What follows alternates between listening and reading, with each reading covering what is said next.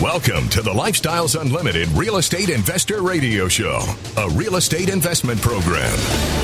Listen and learn how to use real estate to build wealth and passive income streams for you and your family. We bring you experts every day to discuss and answer your questions on everything from single-family homes all the way up to 600-plus unit apartment complexes. And now, the Lifestyles Unlimited Real Estate Investor Radio Show. Hello and welcome to the show. This is Andy Webb with Lifestyles Unlimited. And as always, we are working on your financial freedom. You know, I'm going to start the show just with a real quick story today. Thinking back earlier in the year, I got an email from a resident. Must have been March or maybe April, storm season here in North Texas. And, well, we'd had a pretty good hailstorm in his area. It'd been a few days. Roofer signs were already popping up like mushrooms right in the front yard. And he sent me a few pictures of hailstones in his hand. They were huge, right? They were good size. So did I start to ruminate and worry and ponder, what does this all mean? No, not at all. As educated investors, we know the steps to take at times like these, and we know the people to have on our team to help us handle situations where there may have been damage, right, to one or even multiple properties. And you know what I did? I sent out a roofer. He got up on the roof. Sure enough, damage was there to support an insurance claim, and we filed it. And it was approved. It moved very fast. Now, I have chosen to wait a few months, get through the summer months, and take some time. There were no active leaks, and we are finally putting that new roof on this very month. Now, obviously, that roofer is a key part of my team, but even more importantly in this situation and for my business in general is that insurance agent or maybe insurance broker. And I'll tell you, this is an important member of my team that helps me keep more cash flow in my pocket while both protecting and even improving my asset. That's right. We kept that older roof on this house when we rehabbed it 2 years ago. And guess what? Now I'm getting a new one. Dirt cheap. I love it. Insurance is incredibly important, and quite frankly, it will help you sleep better at night if you know you are properly protected. Well, how do you know? Well, on today's show, I have a guest joining us to talk through insurance, through premiums, replacement cost versus actual cash value, and so on. I'm going to bring on Lee Siegel. He's with Integrity Personal Insurance. Lee and his team, they've been vendors with Lifestyles for quite a long time. I can remember talking with Lee throughout the years at the case studies when we were doing those in person, since 2014, in fact. Award-winning, multiple-time winner of Vendor of the Month, rated 5 out of 5 by members on our Vendor Hub. And, in fact, Lee was recently named as one of DFW's best insurance agents in 2020 by D Magazine, if you're familiar with that. Lee, welcome to the show. How are you today? Thanks, Andy. Appreciate you having me on. It's good talking to you. Absolutely. It's a critical topic, and it's a very wide-ranging topic. I know you and I talked a little bit about some things we may hit today. We'll hit as many as we can. If any, I'll give out the number here in a moment for listeners if they want to call in with questions. But to start with, why don't you tell us about yourself and Integrity Personal Insurance, if you would? Sure, Andy. So again, my name is Lee Siegel. I have been selling insurance since 1993, so I don't know everything. There's not much that I haven't seen. I spent some time with a company that is what's called a direct writer, and we'll kind of talk a little bit about the different types of insurance companies. But I joined Integrity about a little over 6 years ago, and Integrity is an independent insurance broker, meaning we represent multiple insurance carriers, so we can shop to find the best policies at the lowest rate. Integrity's been around since 2009, so I've been around for over half of the time it's been around. Great company. We're a Dave Ramsey endorsed local provider for insurance, and it's just a wonderful place to work. It's my home there, and I'm the sales team leader over at Integrity, and I'm there till I retire. Okay. So you mentioned a word there that I'm not familiar with, a direct writer. What does that mean? Sure. So there are basically just essentially two different types of insurance agents. There's a direct writer that represents one company. So that would be like a State Farm, a Farmers, a USAA, Liberty Mutual, things like that. So they have one rate. They're all wonderful companies, but they don't have options for their clients. So that was one of the reasons I left the company I was working for, is I'd built up great relations with clients over the years, but when rates would increase and they'd call me and say, Lee, what can you do for me? it would be nothing. So with a broker, we represent multiple insurance companies. So if we place our clients with a certain insurance carrier, and for whatever reason that company takes larger than normal rate increases, we just automatically reshop and find them a better option. So we can keep them getting the best policy at the lowest rate and keep them with our agency because, Andy, as you know, it's not fun shopping for insurance. It's time consuming. It's just, you're having to give out the same information over and over again. So rather than calling 3 different direct writers, it's much easier to just call one independent agent, let them do the work for you. Got it. And I think I've referred probably on prior shows to, I've used the term captive agent to what you're calling a direct writer. Yeah. Okay. Exactly. In Texas, if I'm shopping around, so the list, we've got listeners across the state. We've got folks that'll catch the podcast outside of the state. When I talk with a mortgage broker, not necessarily you guys, but on average, how many lines is a broker going to be shopping for someone like me? Well, and again, it depends on the product type. So it's a great question because with home or auto, there's going to be a lot more options, maybe up to 20 different insurance companies. For real estate investors, for the different types of products that we're going to talk about, primarily your landlord policy, your dwelling fire policy, probably only going to be 6, 7, 8 different companies, and it may be varied based on the location within the state of Texas. We have fewer options in the Gulf area because that creates a whole different type of challenges down there. But in other areas of the state that we may have more options. Okay. And I'm thinking about the state of Texas. Insurance is a regulated industry here, correct?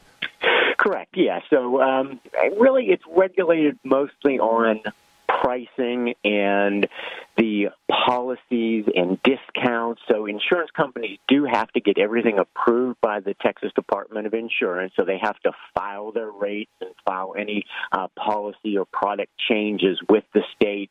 And it's a relatively lengthy approval process. So generally don't see rate changes multiple times within a year because of the length of the process, of filing those rates with the state and getting approval. Gotcha. So we're talking consumer protection there. I'm okay with that in this case. Hey, you're listening to Lee Siegel and Andy Webb. I'll give you the number here in just a second if you've got questions. You're listening to the Lifestyles Unlimited Real Estate Investor Radio Show. Stay tuned.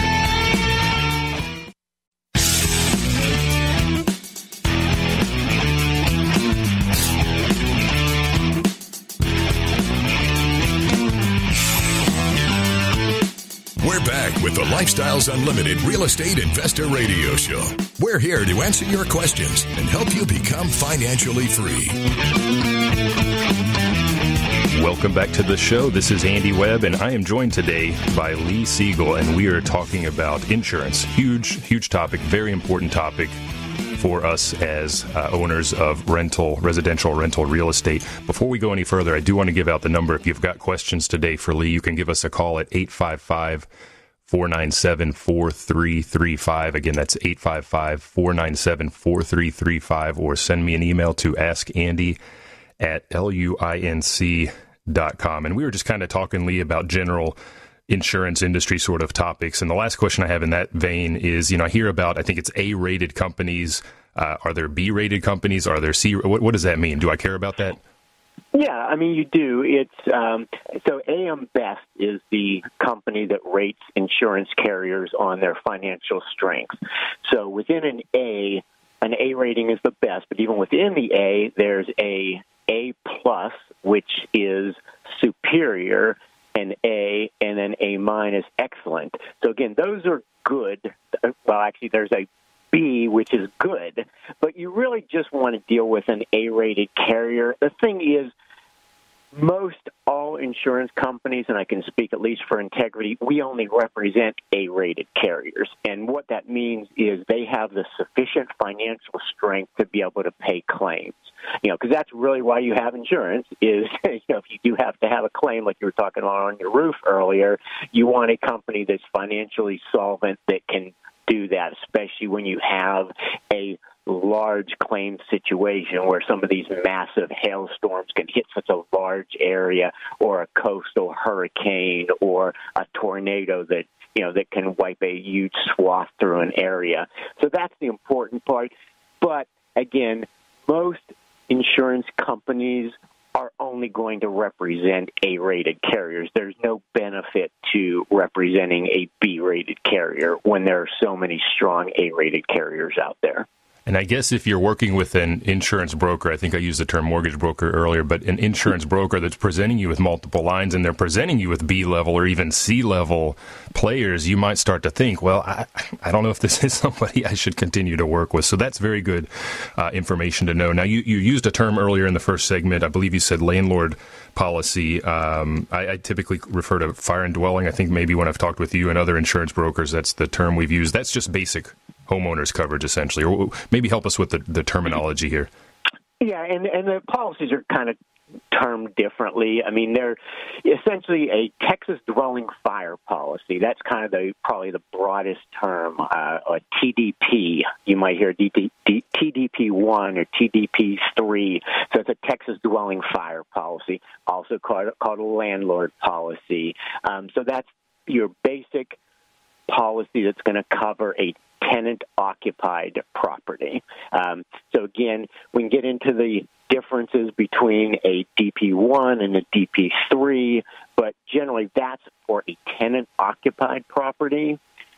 When you have folks that are buying a property to renovate it, depending upon the level of renovation, what type of budget you're looking at on that, is it including, some or all of the big five, which of course is roof, plumbing, HVAC, electrical, foundation. Is it going to take a lot of time? Is the renovation mostly cosmetic? Those are the questions that the insurance agent should be asking to the person that's wanting to buy the insurance so that they make sure that they are quoting the proper coverage for that. I've seen people that will have a dwelling fire policy or a landlord policy on a vacant property that they're working on renovations. Well, if that's the case and there's a loss, the insurance company could absolutely deny the claim because there's the wrong coverage on there. So again, that's what's important for a insurance agent, to make sure they're asking the question, tell me about the property. Is it already tenant occupied? Is it ready to be occupied? Is it going to be some basic cosmetic work that's going to be done to spruce it up between tenants, and it's going to be ready to go in a week or two. Those are the things you need to do. If it's going to be vacant and undergoing some renovations, we might want to do a vacant dwelling policy. That tells the insurance company there's nobody living in there and there's work going on. So if there is a loss, there's not a question of the claim being paid because it's covered under the proper policy. And even there's a lot of the terminology that I know a lot of Lifestyle members hear is a builder's policy or a builder's risk policy. The true definition of a builder's risk policy is for ground-up construction or to the stud, down to the studs rebuilding. That's the true definition. So again, it's asking the question. When someone calls me and says, I need a builder's risk policy, okay, tell me about what you're doing. Well, maybe you don't really need a builder's risk policy. Maybe you just need a vacant dwelling policy that covers the property during the renovation because, of course, nobody's living there. It's going to cover against things like theft, which is the most common cause of loss on properties being renovated. I make sure that it has water damage coverage because you think about a scenario where the workers might go home for the weekend and not going to work Saturday or Sunday, and a pipe breaks over the weekend, and when they come back on Monday, there's water all over the place. Well, again, if the policy doesn't cover that, if it doesn't have that coverage on there, the members' numbers are totally ruined at that point. the asset as well as their their numbers. And I know we've done some pretty massive rehabs of late, and I tend to throw that term around as well. I'll confess, builder's risk, but you've helped educate me over the years. It's a hard habit to break.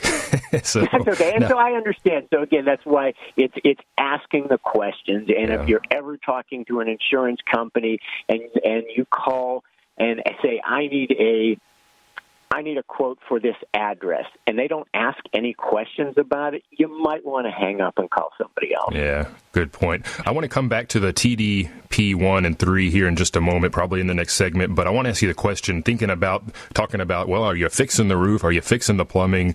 Do those things, if I'm fixing them, do those drive a better premium when I get out of that vacancy policy and into that longer term TDP 1 or 3?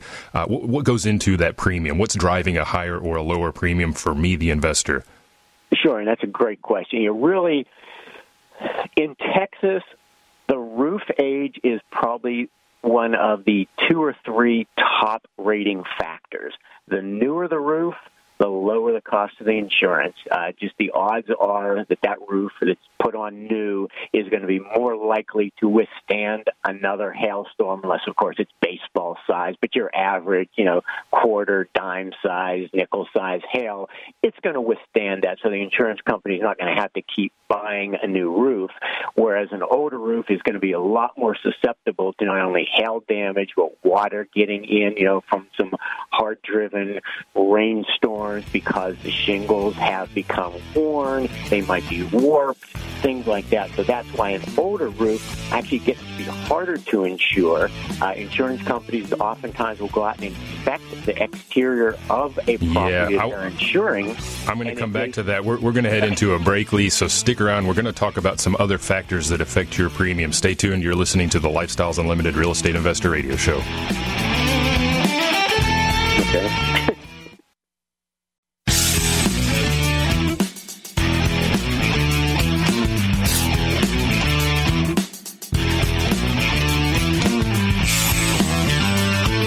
Welcome back to the Lifestyles Unlimited Real Estate Investor Radio Show. Now, let's get back to your map to financial freedom.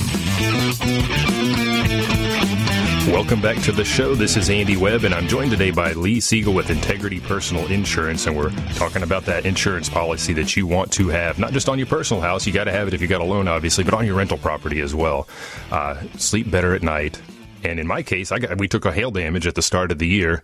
Filed the claim. It was approved, no problem, and we'll be getting a new roof here in the near term. And Lee you and I were talking over the break, and because I'm going from probably a 12 to 15-year-old roof to now a new roof, I can expect a premium refund. So, hey, that's great news. Now, if you've got any questions for Lee, call us at 855-497-4335. 855-497-4335. Or Lee, if they've got questions for you about their current policy or whatever questions they may have in mind, how do they reach you guys at Integrity? Yeah, my office number is 972-930-7086. Again, it's 972-930-7086. And my direct extension is 1002. All right, very good. And I just got some listener questions in the email. I think we're going to tie these into our discussion we were just having before the last segment ended. We were talking about that premium and what drives that. We talked about the fact that that roof drives that premium, which is why I'll now get a refund, which is great. What else goes into calculating that premium that I'm paying annually? Sure, absolutely. Of course, the value, so what we're insuring it at, what the replacement cost estimate of the property is, the location is going to be different in Dallas and Tarrant County versus Collin or Denton County. Some of the outlying of the Dallas-Fort Worth areas like Grayson, Hunt, Parker, Johnson, those are going to be less expensive. Insurance in Central Texas, like in Austin and San Antonio, tends to be less expensive. West Texas is very inexpensive. Where it gets expensive, of course, is near to the Gulf, as we talked about earlier.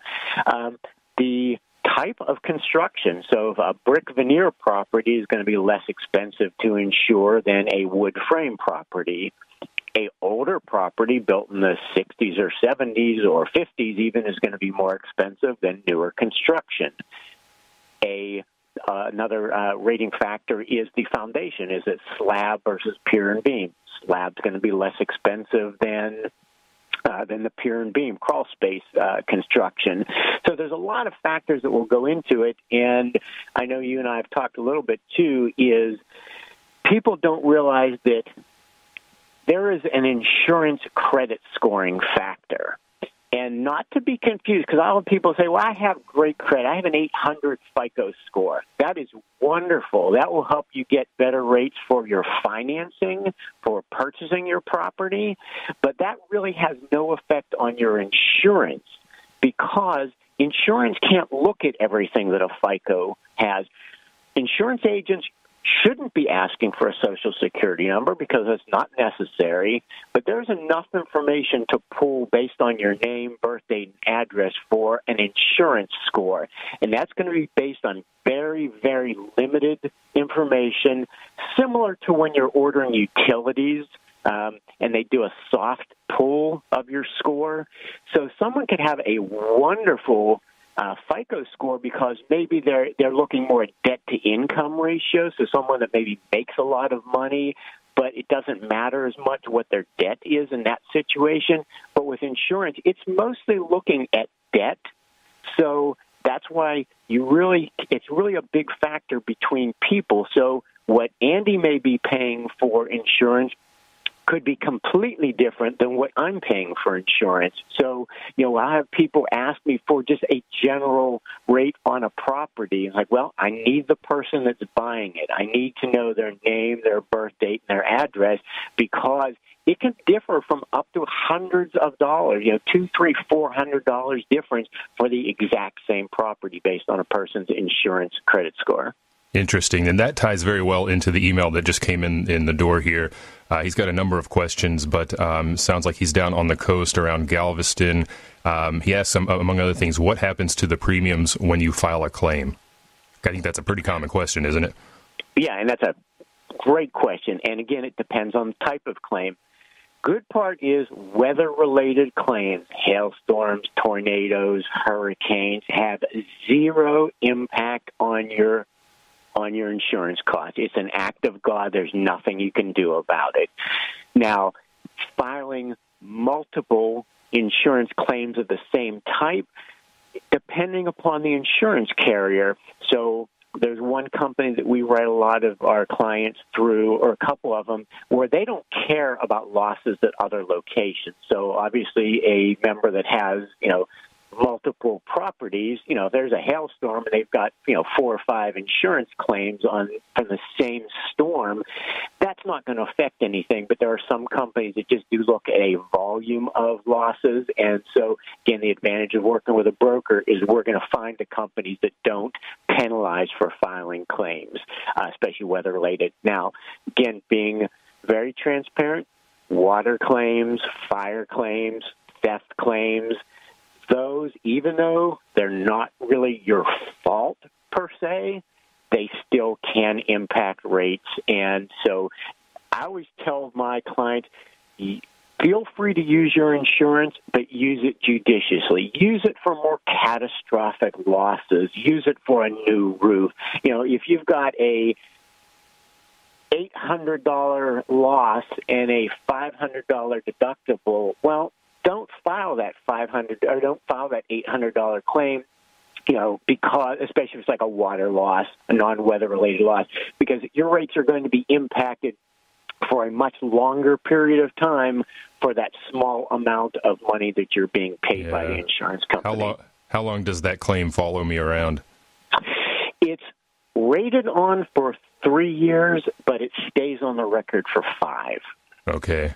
Now, kind of an ancillary question. This I don't know. They didn't give me their name, but he says or she says, I have 20 properties. How does filing a claim on one property affect the others, or does it? It does not.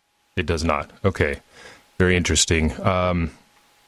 And the last question here, and I'd had this as one of our talking points. We've talked about the builder's risk versus vacant dwelling. We've talked a little bit. We'll maybe get into this a little bit more in detail. The actual cash value versus replacement costs. He asks about his properties are in Galveston. He asks about flood insurance. Can you talk a little bit about flood insurance? And what about me? I'm up here in Dallas-Fort Worth. Do I need flood insurance? Well, it depends. It depends on, now, you can be in the Dallas-Fort Worth area. There's some areas over in Irving that are in a flood-prone area. So actually, everybody is in a flood zone. Doesn't matter where you live. You're in a flood zone. But is it a preferred flood zone where the likelihood is very minimal of having a flood, or is it in a standard flood area? So in areas where it's a standard flood zone, most likely your lender is going to require you to have flood insurance. And that can be very expensive depending upon the location. To determine costs of flood insurance for the standard flood, you need a flood elevation certificate because that's going to measure the distance from the lowest ground floor of the property to the base floor elevation of the land. So the higher it's elevated, the less costly it is for the flood insurance. So you really need a flood elevation certificate if you're in a standard flood zone to determine that. Standard flood insurance can run into the thousands of dollars. So it's really important to get all those numbers. Now, up here, or even in the Houston area, many of the properties that flooded from Hurricane Harvey were in preferred flood zones, but they still flooded. So anybody in the Houston area, I strongly recommend getting flood insurance because in the preferred flood zones, the rates are set. It's still going to be around $500-$600 a year, but trust me, it's worth having. Yeah, do you want to sleep better at night? I can't think we don't have any properties up here in Dallas-Fort Worth where we've got a flood policy. We do our due diligence ahead of time. I talk to brokers, insurance agents like yourself to find out, hey, am I going to have to put a policy in place here? Often you can see that if it's a listed property in the MLS, but do your due diligence. That's the key message. Now, when we come back, I want to talk about those two policy types, and let's talk about dogs. One of the things I'd like to get across is that your whole life you wanted to make a change, right? But you've never had the time? This might be it because we have online education that you can get involved in. We're now going to bring the free workshop to the entire country and really the world. Anybody who is interested can participate in that. We're going to live stream that free workshop and have people online with you on the live stream, talking with you, answering questions, interacting. You're really going to get a great feel for the Lifestyles community from this. And you can register for that. So if you want to find out about us, this is a great way to take a look at us and what we do. Lifestyles Unlimited has been helping people succeed since 1990. Join us for our free online real estate workshop and learn the 7 principles we teach to run our businesses and provide for our families. Register at lifestylesunlimitedworkshop.com. That's lifestylesunlimitedworkshop.com.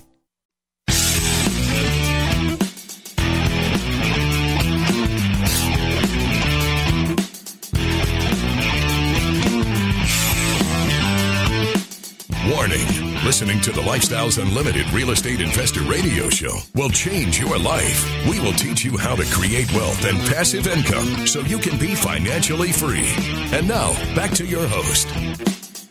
Welcome back to the show. This is Andy Webb, and today I'm joined by Lee Siegel, and we are talking about insurance. We're in our last segment. If you've got a final question for us, it's 855-497-4335, or send me an email to askandy@luinc.com.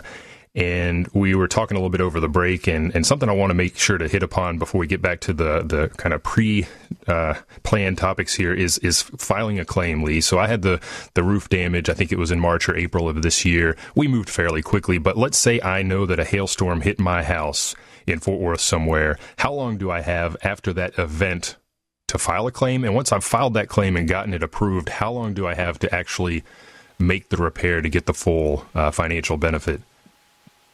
Well, that's a great question, and the answer is really it depends. It depends on the insurance company. Each insurance company has slightly different regulations on that.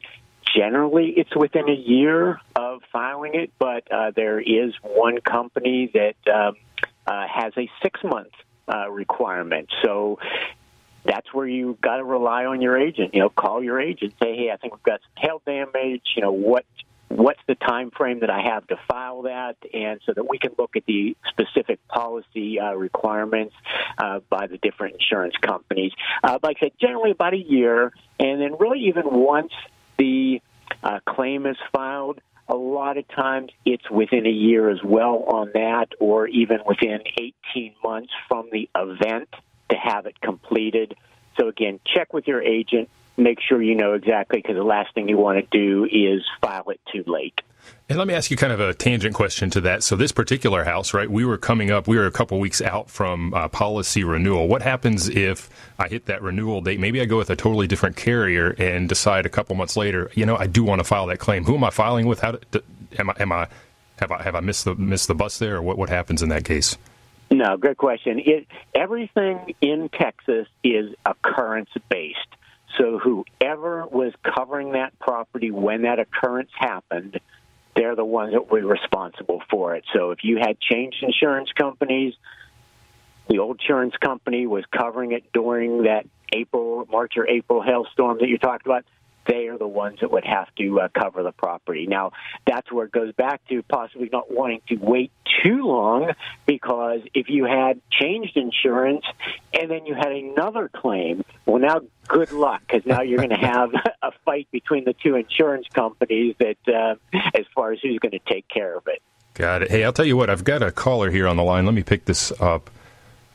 I've got Eric calling in from Grand Prairie, just south of the Metroplex here. Eric, are you with us? Yes, I am. How are you doing today? Great. How you doing, Eric? What can we help you with? My question was, he mentioned that you should get a premium refund or a reduction in your premium if you have a new roof. And I had one installed 2 or 3 summers ago, and I've never seen a premium reduction or a refund. And that's very common, Eric. It really, you would think, logically, that when the insurance company knows that they've paid for a new roof, that they would change the rates automatically. That doesn't happen. You need to call your agent when you got a new roof put on so that they can take care of getting that premium adjustment for you. Whether the insurance company will go back 2 years or so, I can't speak specifically for it, but many times they might. You can do back dates of changes on things. So keep that in mind when you do, Andy. When you have that new roof finalized, make sure you call your agent so that they can process that premium change for you. Oh, I will. All right, Eric. Yeah, look into that. Be proactive, I guess, is the key word here. So, in other words, they don't do it automatically. The insurance company, when they know they don't tell the agent that.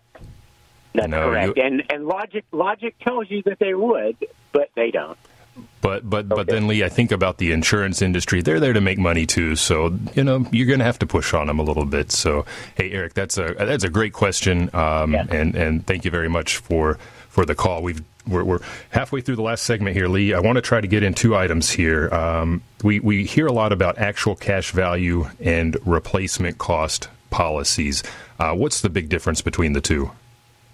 Yeah, and again, you can use your roof as an example. If you had a actual cash value policy, means depreciated value, payment schedule type thing, and your roof cost $8,000 on a normal new roof, well, on a depreciated value, if you had actual cash value coverage, you might get a couple $1,000, might get that much. As opposed to if you had replacement costs, you get the full $8,000, of course, less your deductible. So it's really important. There's the cost savings of having an actual cash value policy is so minimal compared to the exposure that you face if you do have a loss. So I don't know why anybody would have an actual cash value policy. Like I said, unless you just have so many properties that you're just looking to minimize your costs on your insurance and you realize you can make it up with all your other properties. But for the average investor, make sure you have replacement cost coverage on your insurance. Yeah, I agree with you. It's a risk mitigation tactic. We have replacement on all of ours, replacement costs. We're talking about single family here, of course. And so I'm coming to the table with my deductible, $1,500, I think it is roughly, and getting a new, in this case, it's right around $10,000 roof put onto that property, and getting a refund at that on my premium. So I'm thrilled to death. Now let's shift gears. Last question, I think, for the day. Let's talk about dogs. Everybody has a pet, right? It's a huge business out there. I'm moving in a family later today. They're bringing 2 dogs with them. Can I, what is my liability here? Can I actually insure against dog bites? Well, and again, you can. Every insurance company has a list of restricted breeds, and it's generally going to be the quote-unquote vicious breeds, your Pit Bull, Rottweiler, Doberman, German Shepherd, Chow, Akita. Some companies will throw in some other animals that you have no idea. So you want to be, as a landlord, you want to know what insurance company restrictions are so that you can tailor your lease agreement to say, yes, you can have a golden retriever or a Labrador retriever or a Yorkie, but you cannot have these breeds of dogs. Because if you do have one of the vicious breeds and it bites somebody and you have, as a landlord, have allowed that tenant to have that, you're on the hook now because your insurance isn't going to pay for that dog bite. Yeah, and that's a very valid point, and it's something I hit upon all the time, which is that screening and that selection criteria. And if you take a look at mine, it's got a section on there that addresses pets. How many do we allow, what sizes, what's the additional non-refundable pet fee, what's the monthly rent you're going to pay, and what breeds don't we allow? And you named quite a few that we have. Interestingly, just as an aside, I remember talking with an agent once. Huskies with one provider are disallowed. Huskies with the other provider are allowed. So you're going to have to know that information if you're like me and you have multiple carriers for your sundry properties. Know which one allows or doesn't allow which breeds. So, but it comes up all the time. We love our animals. We love our pets. Any other points of interest on the animal side? What other liabilities should I think of as an owner? Yeah, so again, you want to be a smart landlord. You don't want to be a mean landlord. But another big hazard exposure are trampolines. Again, it's one of those things that a lot of insurance companies won't cover that. So before you allow your tenants to have trampolines, and some will allow a trampoline if it's got the mesh around it. So again, make sure you know what type of things your tenants can and can't have that puts you at a risk. Swimming pools are generally fine there's really no liability guidelines or restrictions on pools other than like with diving boards, or slides. Some have some restrictions on that. But again, as a landlord, do you want to open yourself up to a potential hazard? Even if it's going to be covered, do you want to have your tenants have a neighbor come over and get injured? Even if it is a covered loss, well, they're going to go after the tenant's renter's insurance first, but more than likely you as the landlord, they're going to come after your liability coverage as well. Yeah, we know the type of society we're in nowadays, so have proper insurance. We're not going to get into these today, but you mentioned renter's insurance. That's a requirement. I can have them have liability. I can't require them to cover their belongings. Umbrella insurance, great topic to ask your agent when you're out and about. Lee, we're running a little short on time. If you would, first of all, I appreciate you coming on with me. A lot of great information. My pleasure. Tell me again, how do folks get a hold of you? Yeah, office number is 972-930-7086. Again, 972-930-7086. And my direct extension is 1002. And I mentioned at the start of the show, I always see you at the case studies when we're doing those in the office here in town. Obviously, we haven't had those in a while now. I did attend on Thursday one of the virtual case studies, and both of the single-family presenters, you know who they named as being part of their team? Lee Siegel.